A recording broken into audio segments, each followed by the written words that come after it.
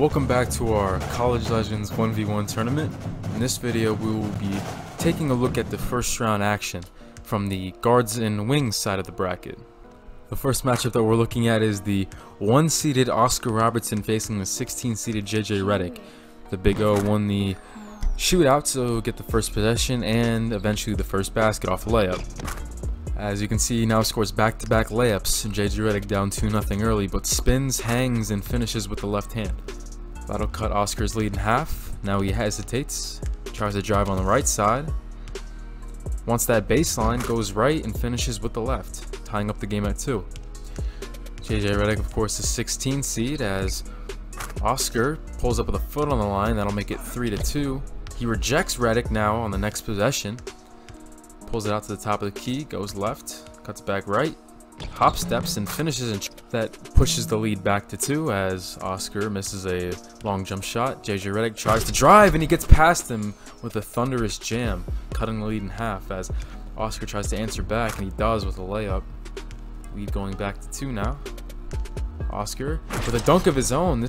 He throws it down with 2 hands that time, as a nice look at the replay right there. His eyes were almost at the rim. A nice vertical showed off as JJ Redick comes right back with a 3 right off the exchange. That's one way to answer back from getting dunked on, as the lead dwindles down to 1 again. Oscar tries to drive left with a post hook. That's no good. Corrals a miss, puts it in. 7-5 game here as JJ Redick scoops it in with his right hand. Back to a 1-point game. Oscar, nice crossover on the baseline there, pushing that back to 2. It's like a heavyweight match, just these guys are exchanging blows right now. As there's another layup from Redick, as the 1-seed Oscar, as he misses a point-blank layup right there, cannot shake the 16-seeded Redick, as Redick now ties the game 8-8. 8-8 here. JJ Redick with a clutch 3 that falls short. That would have been a big shot for him to hit.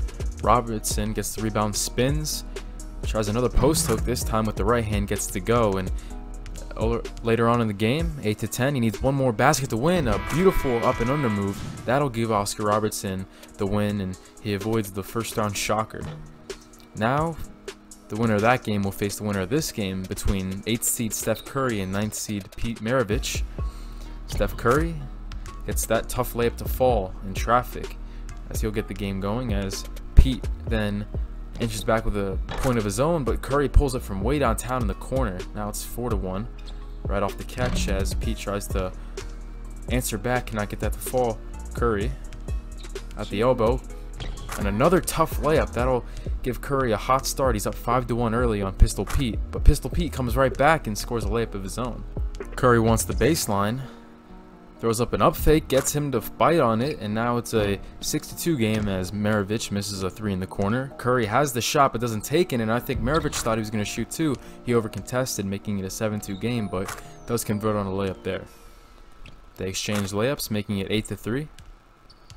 Pete Maravich driving left, knocks down Curry as he finishes that time. 9-4 game now. Maravich driving again. He's really shying away from that jump shot, as he's not been very good from there, as Curry just needs a 2 for the win, and he gets it. Right off the catch, he just let it fly, and our first round matchup there will be between Curry and the Big O, as here's Kevin Durant and Michael Jordan going at it now, the 5-12 matchup. KD, the 5 seed, pulls up in Michael Jordan's face. He gets out the fall. 2-0 game early. Jordan crossover, spin move.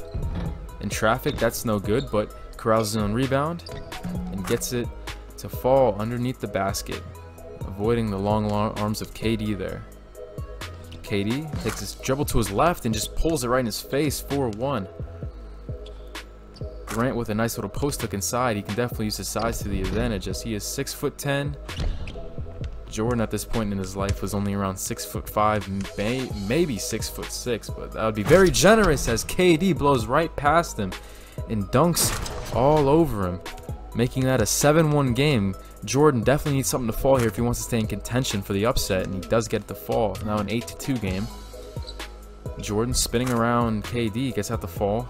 8-3 game. Jordan's defense has definitely been hit or miss today, as KD has quickly got to 8 points. Now another 2-pointer, 10-4 now. KD just needs a layup to finish this, and he does finish off Michael Jordan, 11-4. Now, moving on to our 4-13 matchup, we have Gary Payton and David Thompson.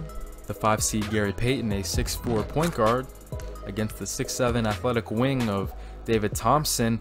Speaking of athleticism, a tomahawk slam as he blows past Gary Payton off the crossover, making it a tie game, but now it's 2-1. A 2-pointer for Gary Payton. Now it's 4-1. Spin move inside. David Thompson misses that inside layup badly as Gary Payton pulls it out, drives right past him, misses the gimme, but recovers and puts it in, narrowly escaping a embarrassing miss right there as David Thompson comes back with a layup of his own, and now a beautiful up fake.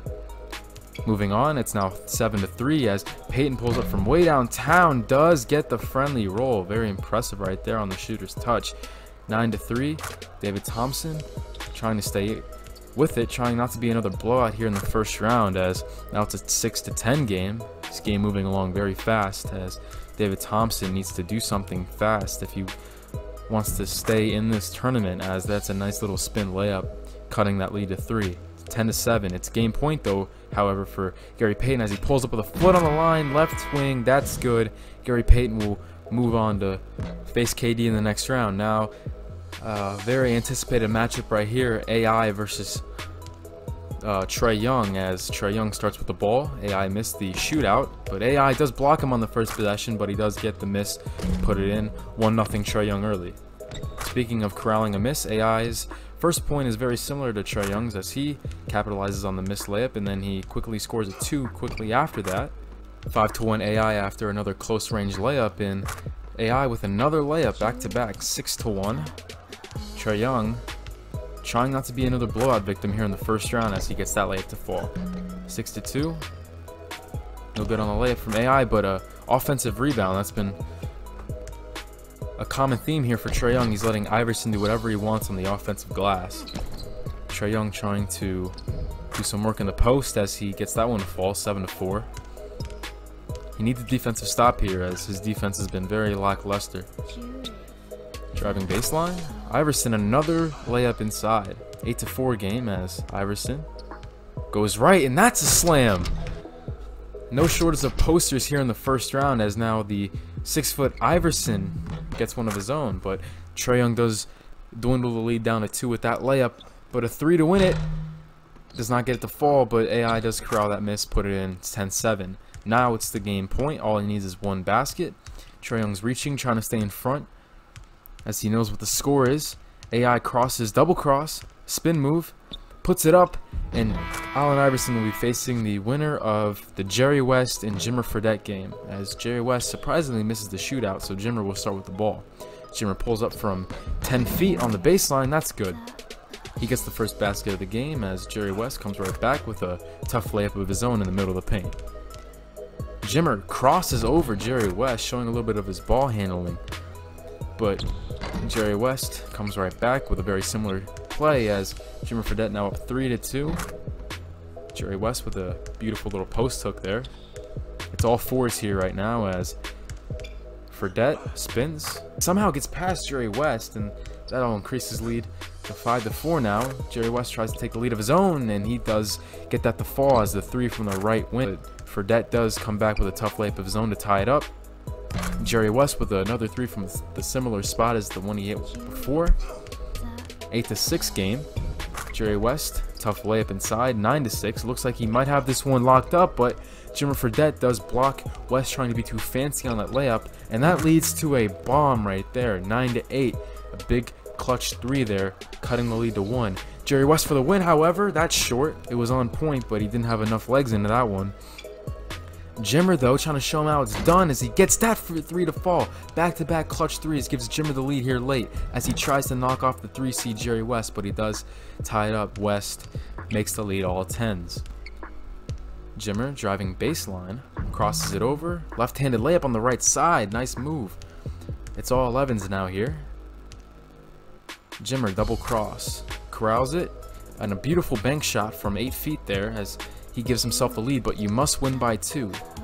Jerry West crosses left, throws it back right, misses the gimme. Jimmer Fredette can knock off the 3-ranked Jerry West with just a basket, and he does not get it to fall that time. A double cross led to a gimme for Jimmer, but he cannot finish. Now he has to have a defensive stop. He tips that shot from West. That's very clutch as he's back in the same situation. He tries to win it with the 3, and he does. The 14th seeded Jimmer Fredette knocks off Jerry West.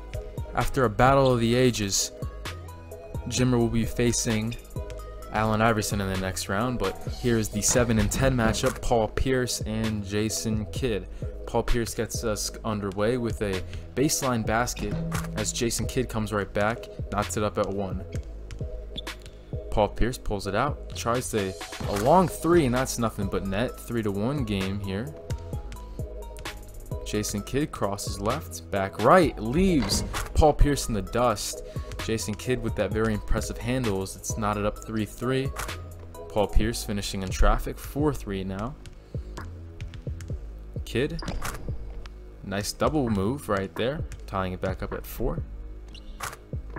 Pierce, a hook shot, taking advantage of his height as Kidd is only around 6'3", 6'4" compared to Paul Pierce's 6'7" frame, as that doesn't stop Jason Kidd, however, from converting on that basket. 6'5" game. Kidd jump stops inside, gets the friendly roll. 6'6" now. Paul Pierce comes back with a beautiful reverse layup of his own. 7-7 game now as Kidd makes a basket to answer him back, and he also blocks Pierce, but Pierce does rebound from that block, and as Jason Kidd with a dunk of his own ties the game 8-8. Another thunderous poster here in the first round, but Paul Pierce does make that beautiful layup from underneath. Now in double digits, Paul Pierce just needs one more basket to finish off Kidd, as Kidd finishes. Nice job using the glass there as Paul Pierce tries to finish Kidd maybe in the post. Does he pull it out? No, he wants to finish him from underneath, and in traffic he does. Paul Pierce, the 10 seed, knocks off the 7 seed, and will be facing the winner of this game between Irvin Magic Johnson and Adam Morrison, as Morrison gets us underway.